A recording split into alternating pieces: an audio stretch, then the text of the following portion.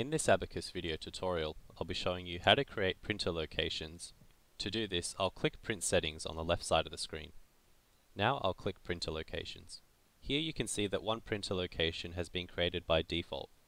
This printer location is called POS Counter. The POS Counter printer location is responsible for printing your receipts, bills, and also opening your cash drawer. I'll cover the POS Counter printer location in more detail later in the video. Here you can see that our custom printer locations list is currently empty. To add a new printer location, I'll click the New Printer Location button here. Now I'll enter in a printer location. Now that I've entered the printer location name, I'll just click out of the table. Now you can see that I've created a printer location called Drinks. Now that I've created the Drinks printer location, I'll create one more for the kitchen. To do this, I'll click New Printer Location. Now I'll enter in the name. Now that I've entered the name, I'll click out of the table and you can see that I've created two printer locations. I'll be assigning all of my drinks products to the drinks printer location and all of my food items to the kitchen printer location. Now that I've set up my two printer locations, I'll click Save. Now that I've clicked Save, I want to assign my products to these new printer locations. To do this, I'll click Products here, and then I'll click Products here. First, I'll start with assigning all of my drinks products to the drinks printer location. To do this, I'll filter by the product category and find all of the drinks. Now that I've selected my drinks categories, you can see all of the drinks products displayed here. To select all of these products, I'll click the Select All button here. Now I'm going to apply the drinks printer location to all of the selected products. To do this, I'll click Settings. From here, I'll click Printer Locations, and then I'll select Drinks. Now that I've selected the Drinks printer location, I'll click Add. You can see here that the Drinks printer location has been assigned to all of my drinks products. To remove the current filters I have applied, I can click the X icon here, or I can click the green Reset Filter button. Now that I can see all of my products again, I'll filter for my burger and sides categories. Here you can see all of the products in the sides and burger categories.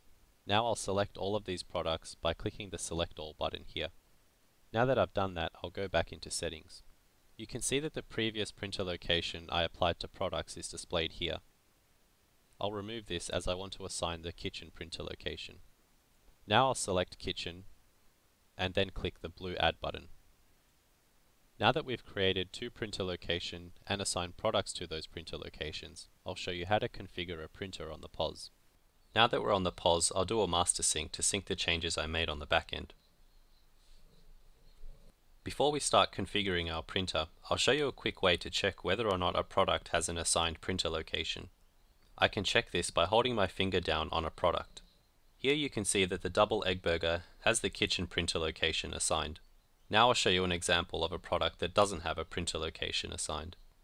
I'll just go to my Sides tab and then hold my finger down on the cheese sticks product. Any product that does not have a printer location assigned to it will not print out on order dockets. It will still print out on receipts, however. Now I'll show you how to configure a printer. To do this, just tap the printer icon at the top of the screen. To find a printer that is connected to the network, just tap the Refresh button. Now you can see that a printer has been discovered on the network. The green tick lets you know that the printer is connected to the same network as the iPad. Now that I've discovered my printer, I can turn it on by tapping the toggle switch here. Now that my printer is enabled, I'll tap the three dots here to configure the printer. If you delete a printer, you'll have to tap Refresh to discover it again and also configure the settings again from scratch. From these options, I'll tap Settings. Now that we're on the settings page, first I'll show you how to rename a printer. At the top here you can see the current name of the printer. To rename the printer, just tap on the name. For my example, I'll enter in POS. Now that I've entered the name for the printer, I'll tap OK. If you have multiple printers, it's a good idea to name them so you can easily identify them. Next, I'll do a test print to check if the printer's working. To do this, I'll tap the blue Print button. If the test print was successful, you should have a small docket that printed out. If you do a test print and a docket doesn't print out, make sure that the printer's turned on and that your cables are connected firmly. Also make sure that there's paper in the printer and that there's no paper jam. The next setting we'll look at is set printer as default. If you have multiple printers, you can select which one will be the default printer in case any of the others go offline or run out of paper. If you've purchased a printer buzzer to plug into the back of one of your production printers, you can set the number of buzzers that it will make here. For an example, I'll set the number of buzzers to 2.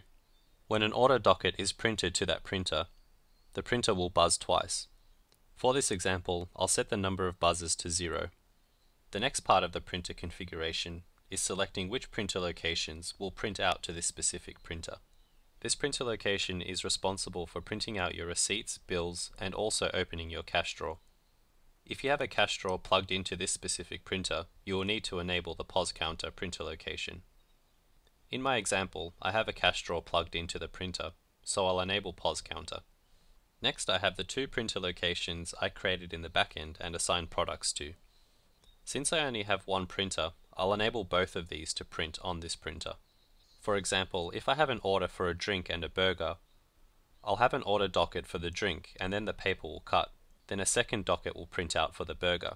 If, for example, I had 3 printers, I could have one printer for the POS Counter, which would print my receipts, bills, and also open my cash drawer. I could have a second printer to print out all of my drinks orders, and I could have a third printer to print out orders in the kitchen. If that were the case, I would disable these printer locations here, and then go back to the printer list. I could then go into other printers and enable a specific printer location. You'll be able to open your cash drawer by tapping open here. If your printer runs out of paper or has a jam, you'll see a build-up of print tasks here. Currently you can see that the number is 0. If a printer has failed to print an order or a receipt, you'll see the printer icon flash here. When you see the icon flashing, it's a good idea to check if there's a paper jam or if the printer has run out of paper.